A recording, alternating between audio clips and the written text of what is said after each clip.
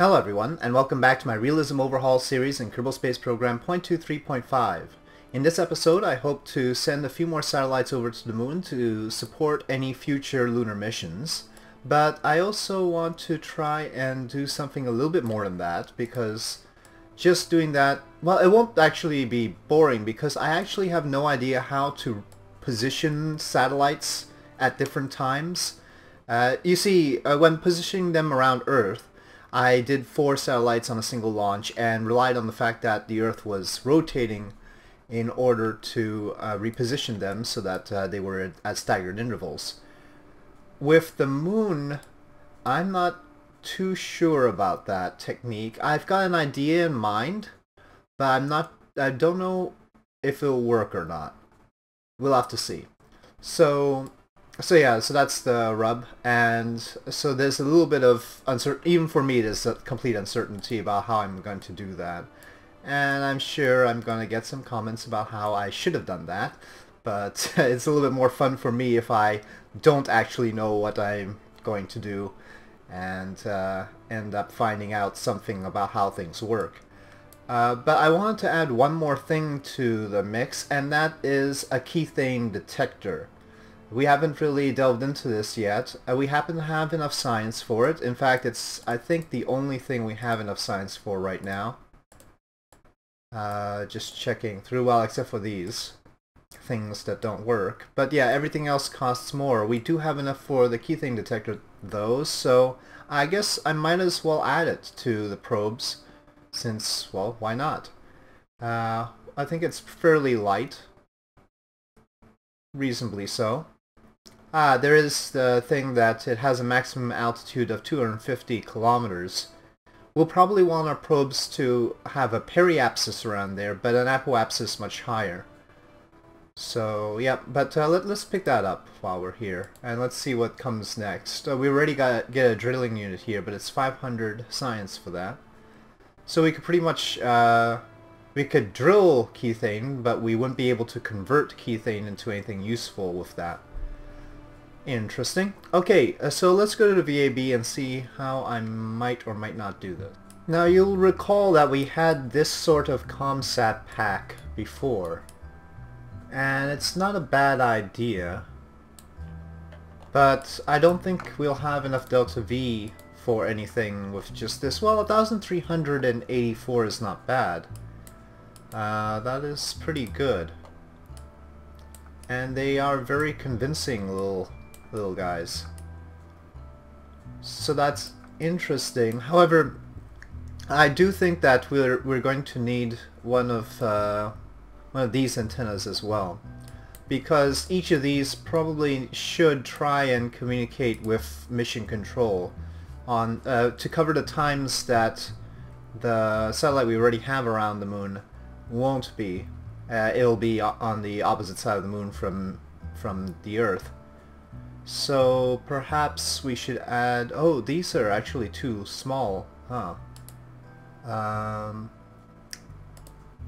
Which will actually cover it.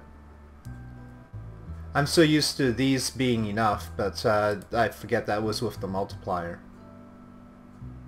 Oh, these will work. Okay.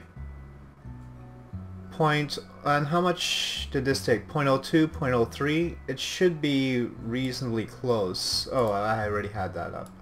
Yeah, we've got plenty of generation of battery power here.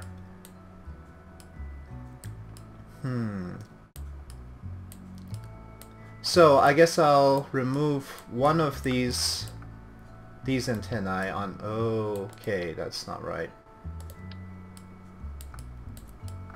Yeah. Let's just remove one of these antenna on each of these, and I'll stagger which one. Oh, well, there's some clipping, isn't there? These clip into that tank. That's bound to cause a problem. Okay. So, perhaps we should mount them a little bit lower. Okay, so we've got those. Would it be possible to get the keythane detector on? That's a pretty big thing. Maybe if we relocate this antenna, it would be possible. Let's have that more there. And then a key thing detector on here. Gotta make the fairing look a little bit weird, but that we've got a bigger fairing this time since we're launching this on the Forseti. Ooh, the key thing detectors have too much of a drain. Huh. Okay, I think I'm gonna have to leave them off. They take too much electric charge. This will have to be good enough. Okay, so let's try and send these over first, and I want to give them a little bit more fuel because repositioning is gonna be a big thing. Actually, probably making them fatter would be the thing. Try to just get their dimensions the same.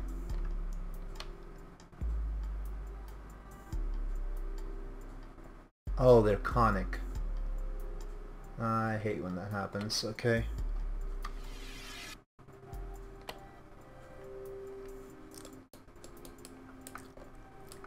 Okay, so I've resized them a bit. They should each have, let's say 1,890 delta V. Now, yeah, that'll be the first one to go. Alright. Okay, so I think this will be a decent payload. It's pretty light for the moon, which hopefully will mean that the Forseti will be able to do what it did with our last launch, which was to bring it all into orbit and everything. Fortunately, not very tall for the Forseti, unlike the Dellinger, which launched it into Kerbal or Earth orbit. I think we should reduce the diameter of this for this payload so that we can use the normal fairing rings. Can we do that? Okay, so I'm going to try and use this fairing ring, and I'll reduce the size of this tank in its top diameter, not in its actual mass. So I'll have to conform to this. So total mass 4 tons, and so I'm going to adjust its top diameter to. That's pretty. But anyway, we extend first.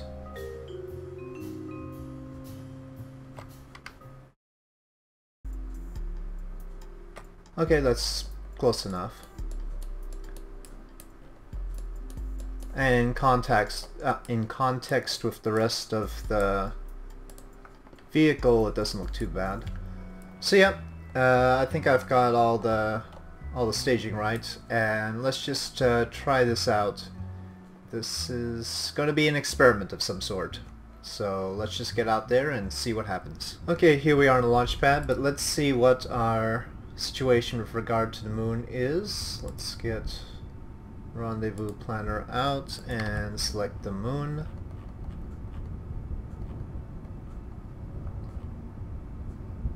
Oh look, we have a little satellite around there now. And 11.6, so hopefully we're probably past the point. Let's see. Yeah, we're gonna have to go all the way around. Okay, fine.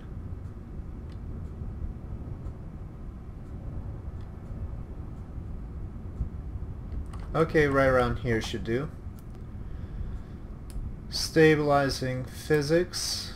And I don't know, shouldn't the launch clamps keep these topped off? We're about 100 units of hydrogen short. Should be good enough to go. I mean, the marginal benefit of those 100 units is not much. Okay. So, throttle up. SAS on. I suppose we should light this properly as well. Okay, so the Forseti attempting to deliver 4 satellites to the moon.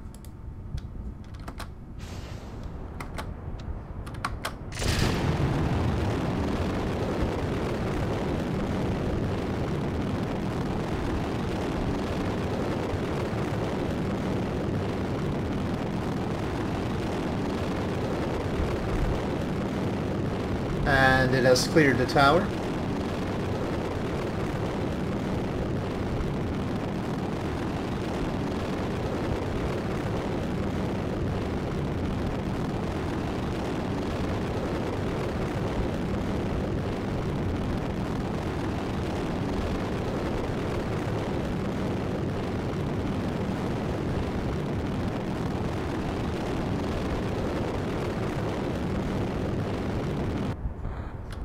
Okay, boosted separation.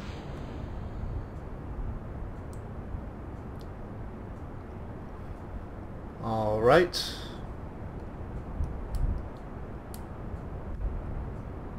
And it continues. Let's begin a bit of a turn here.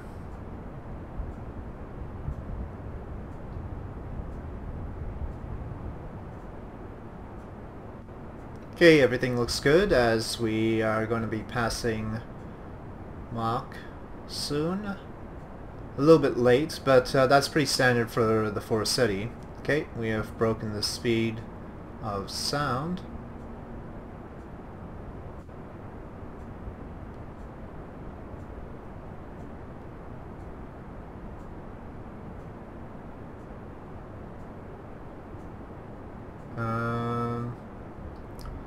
Some oscillations. I'm familiar with this particular kind of oscillation. It's SAS dealing with a payload that might be swinging a little bit inside the fairing. Looks okay so far. If it gets out of hand, the solution is just to take SAS offline briefly, wait for the rocket to stabilize, and then all will be well. Okay, I think the oscillations are getting out of hand. I've got to take SAS off. Otherwise the vehicle's gonna be experiencing some pretty dramatic G-forces pretty soon. Now I'll bring it back on again. So obviously this whole launch relies on the ability to relight the third stage, and the payload doesn't have quite the same ability to do that as the Clark satellite did. Uh-oh.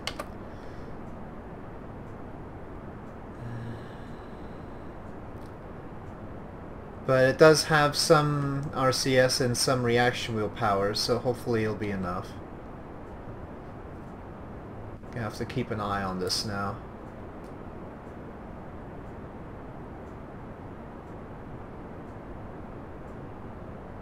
Once we stage, it should be a little bit smoother, but right now, as the G-forces on this stage build up, the SAS's desire to correct certain things makes it unstable.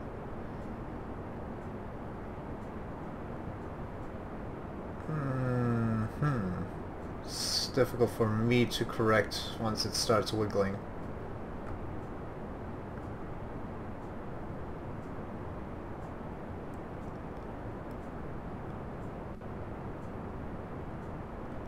Just looking forward to staging soon.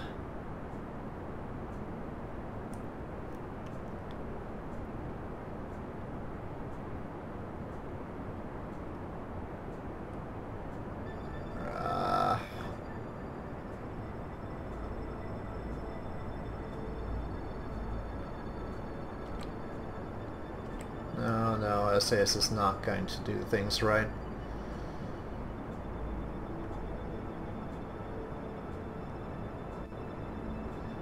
Okay. Alright. And now SAS.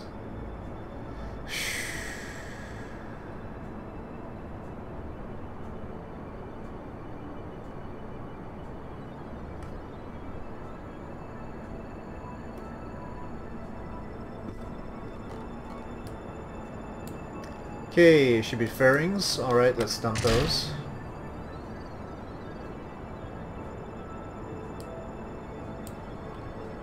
Okay, and we need to get the antenna on the base activated so that we can maintain communication.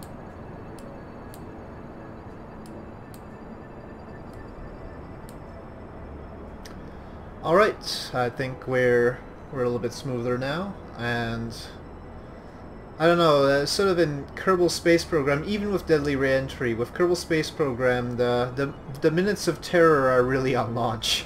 Not so much on re-entry. Of course, we're not actually sitting in the capsules, but as far as I'm concerned, most of the tension is on launch.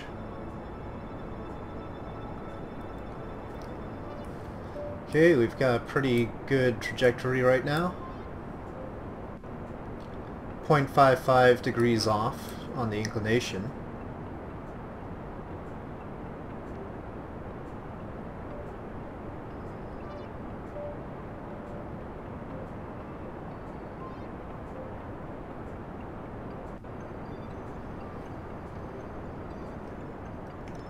Well, I think I'll catch up with you once this stage is close to running out. I have to say, the lag right now is quite long. In that, if you take a look, every second ticks by. Takes more than a second, much more than a second, and my frame rates are horrible. Right now I'm getting 5 frames per second, 6 frames, 7. Oh, thereabouts. So,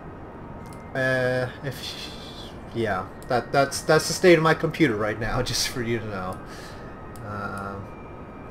My computer is not too happy with me, though there might be background processes running that are complicating things.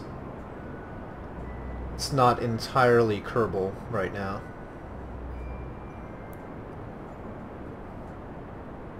Okay, we're about to run this stage. We have a relative inclination of 0.22, 0.21, adjusting well, and yeah, we are on a nominal trajectory in every respect.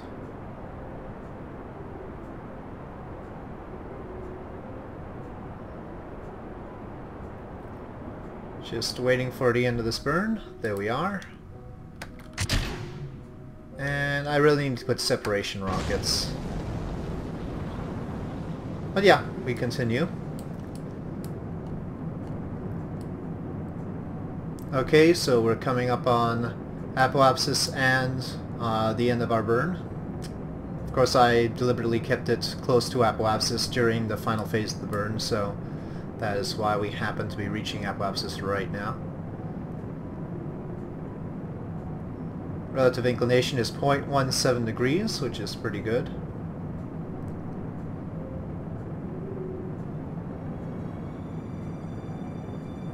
Okay, so KSP thinks we're in orbit, but we're not quite there yet.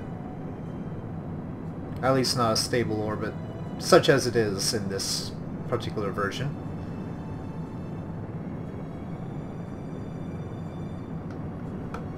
Okay, 271 by 266, and it looks like we need to get some solar panels out.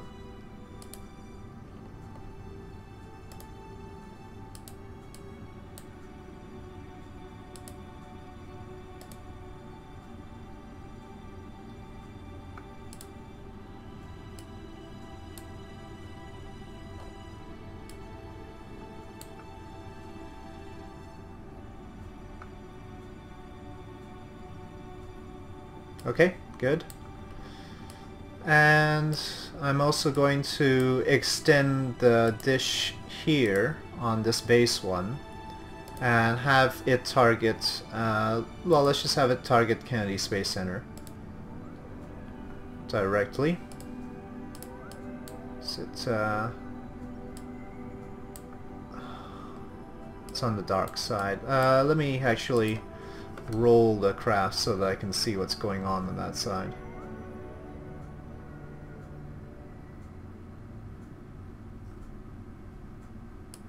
Okay, it didn't activate.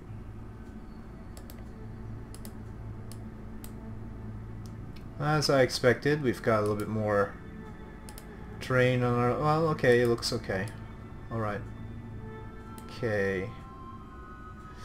Now, the one we've got there already is going retrograde around the moon. I'm wondering whether I should make that a thing here. Or not. I don't think so. Not based on what I intend to do. What I actually want is for... Oh, we'll get there and we'll see. This is pretty good. I think I just need to tweak it a little bit.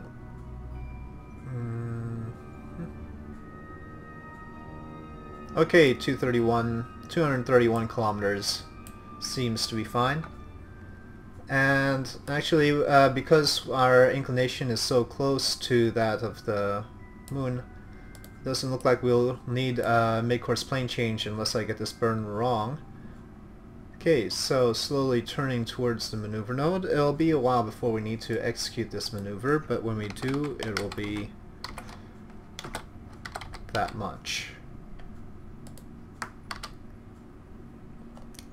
Actually, I probably don't need flight computer right now because our fuel flow is unstable, and I'll probably have to try and spin this craft in order to get it stable. But let's get closer to the planned maneuver here. Okay, it did one of those tiny little bursts that it does, so now it changed. What sort of... We are unstable. Okay, let me take flight computer off. Maybe having SAS on while I'm trying to spin the craft isn't the brightest thing, so let's take that off as well. I still don't know exactly how long this will take to burn. If I had the stage time, I could at least estimate it, but I don't have that right now.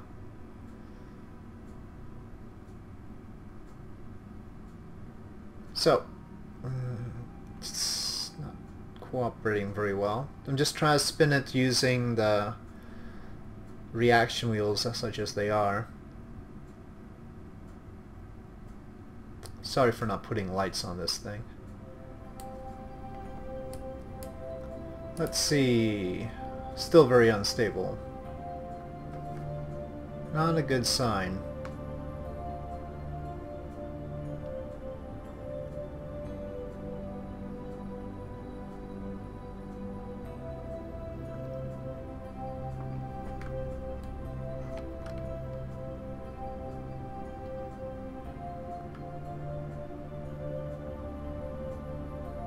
I'm so surprised. We are turning fairly vigorously.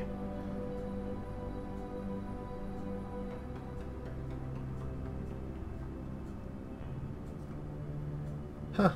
Could it be that this technique does not work right now? That would be unfortunate.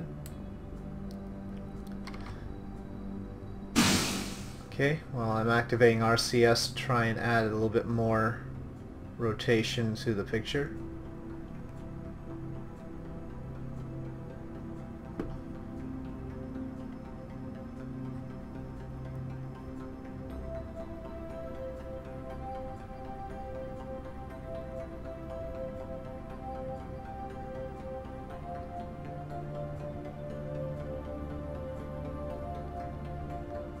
Okay, well, I'm doing something wrong.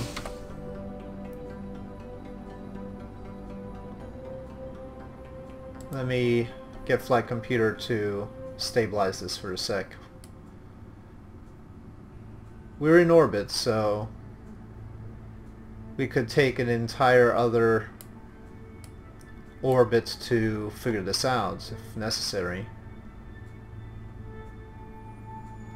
Maybe I'm just spinning the wrong way? I don't know. Well, let's wait till flight computer figures out how to get this thing pointed in the right direction, and then we'll think about it.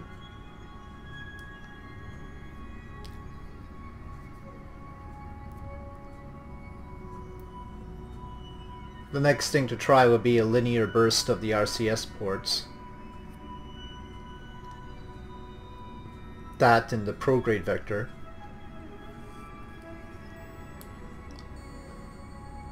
Okay, so let's try using the RCS ports as knowledge. Now this is unfortunate because, of course, the RCS ports I've got also feed the rockets on each of the satellites, so we're taking up possible maneuvering ability here. Okay, I need flight computer to not do that right now. Otherwise we're going to waste RCS.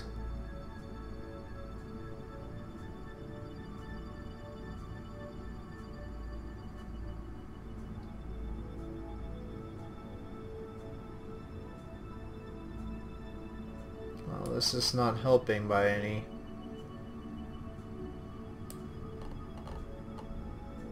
indication here.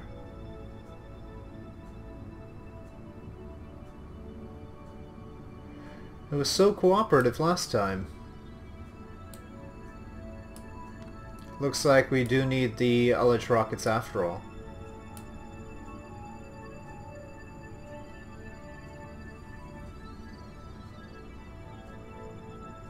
Well, there is another option. I'm going to turn off RCS. And I think what I'm going to do is I'm going to sacrifice one of these. I'm going to activate this engine. Well, and paired engine as well.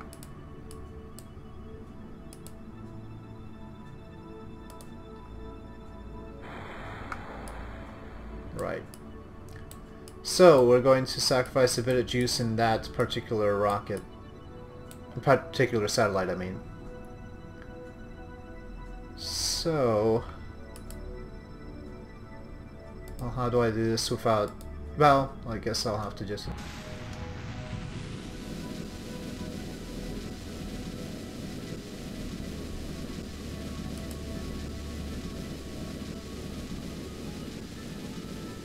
really? Even with this much thrust, I'm not settling... okay, now we got it. Okay, well, we're getting there at least. Okay. There we go.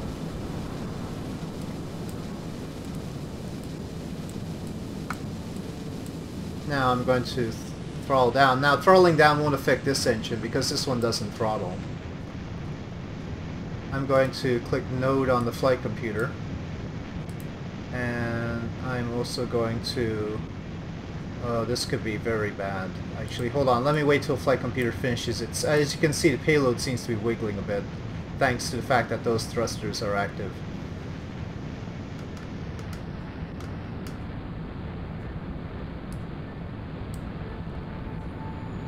Uh-oh, uh-oh. Oh boy.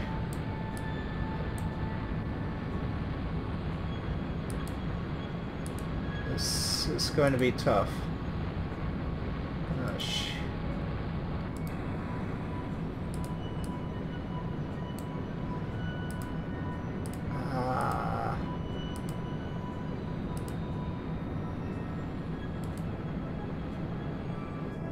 Okay, good, good.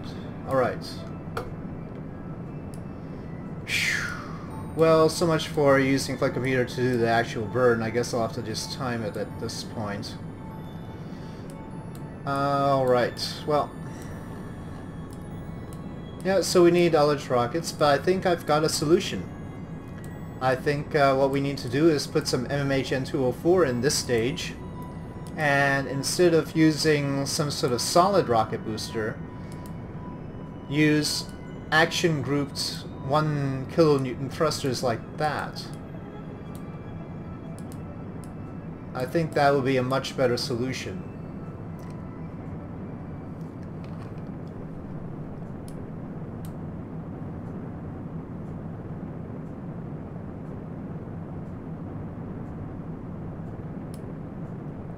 Still a lot of wiggling. I'm going to tell flight computer to shove off for a sec and have SAS do the stabilization.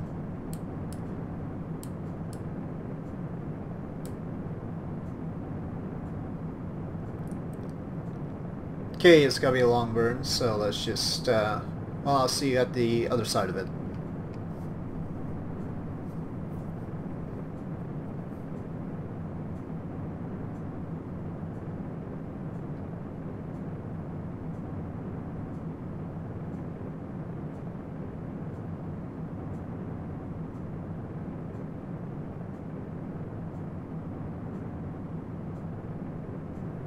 I tell you, I tried, SAS had it all nice and stable, and I tried activating flight computer again, and again it starts wiggling out. I don't like it.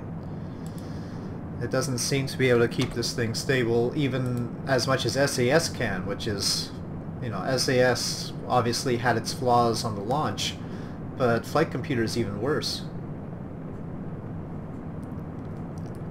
Hopefully the fact that we're going to be lighter when we get to the moon means that restarting this engine will be easier, in that trying to spin it will perhaps create the kind of acceleration we need to settle the fuel down.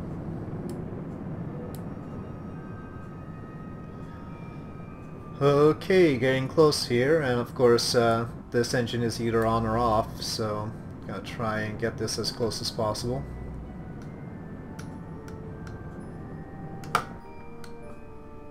Okay, what did we get? Let's get that out of the way. 226, that's fine. I'm not particularly worried about any inclination. So 226 kilometers is excellent, considering I had to do it the way I did. And I think we have enough fuel to get this into orbit as long as we can relight that engine. So we've got that dish tuned to the KSC, so let us proceed. Let's just go ahead and, well, I don't know, shall we tune it to something other than the KSC on the off chance that it's on the opposite side?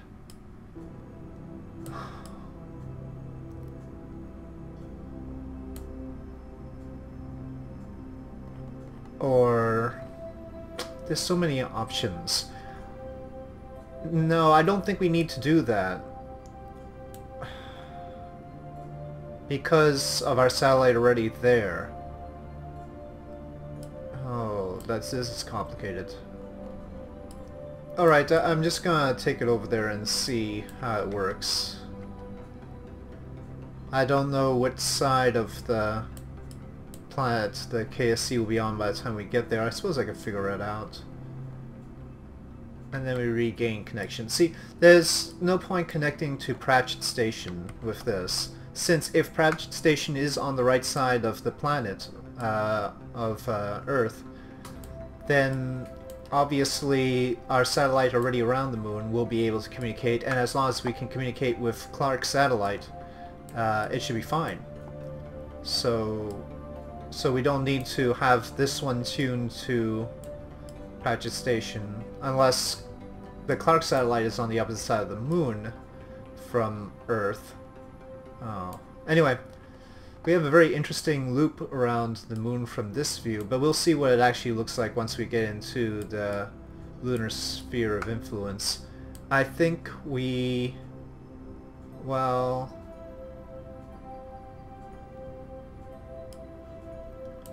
what's a periapsis like?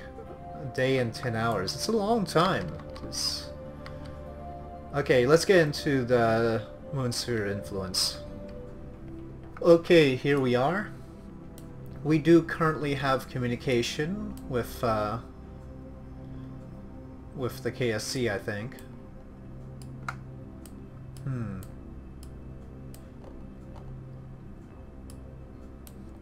Interesting setup I've got here. Obviously, periapsis is not going to be a good place to communicate with anything. We'll be on the opposite side of the moon. But we can do what we did with the Clark satellite and preemptively get into orbit. Okay, I'm not going to wait any longer. Let's see about this. We need to I mean, we're just gonna be burning retrograde anyway. It's very stable. Well, let's see what happens after we turn it around to retrograde. Might not be so stable at that point. Okay, actually, with the one... Oh god, but flight computer is so unstable with this thing. But yeah, alright, try and turn it retrograde without breaking it apart, please. Okay, so which of the many techniques shall we use to get it stable again? I'm definitely gonna put the 1 kilonewton thrusters on the base next time. But let's try RCS first this time.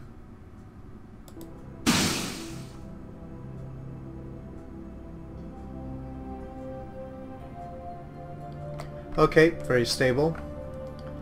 I'll have it do the pre-programmed burn since it's in control anyway and we've got the time delay. And we want meters per second burn.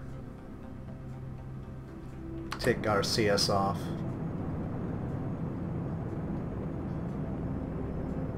Oh.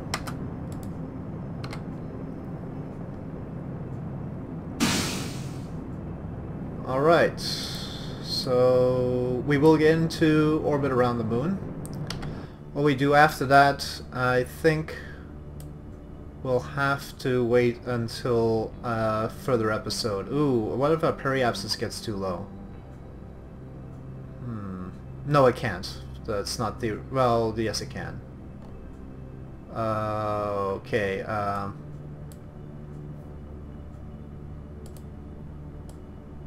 me tell it to stop this.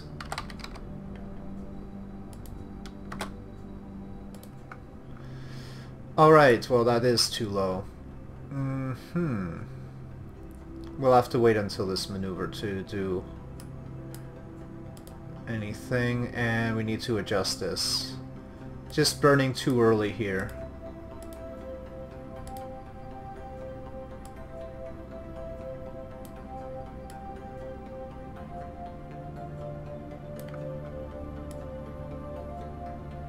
And also didn't really aim at the maneuver node, aimed at retrograde instead.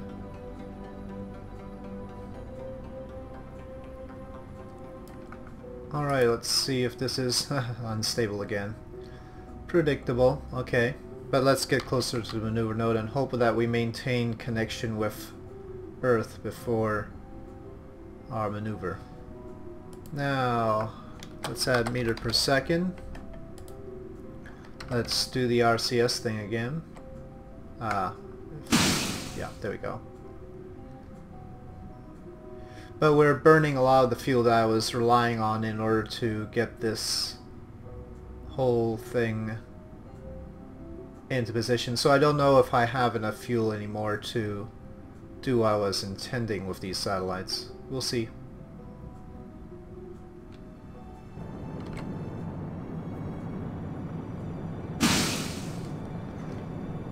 Alright, once again with this engine, but don't know how many more times we can do this. I mean, well, I do.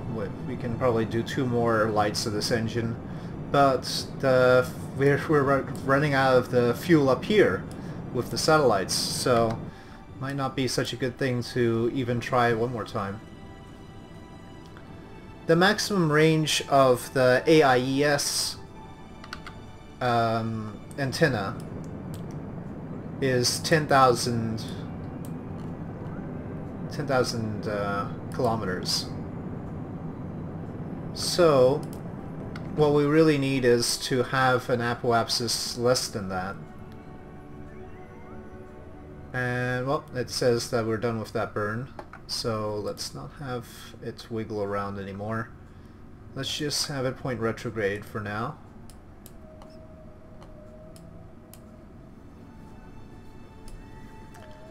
Looks like we're still gonna be in communication for a while.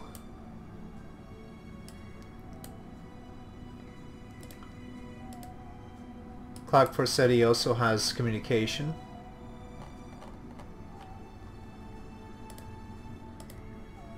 But we're on opposite sides of the planet right now. Alright, I think I'm really running out of time in this, just in my normal recording block. So, getting the satellites into position around the moon will have to take place in the next episode. Well, at least we've gotten it around the moon. Technically, it is another lunar satellite, though not quite in the right position to be useful right now. And we will do all sorts of interesting things with what little fuel we have in the next episode. Alright, so thank you for watching. If you enjoyed this video, please do press like. If you have any comments or suggestions, please leave them in the comment section below, and I'll see you next time.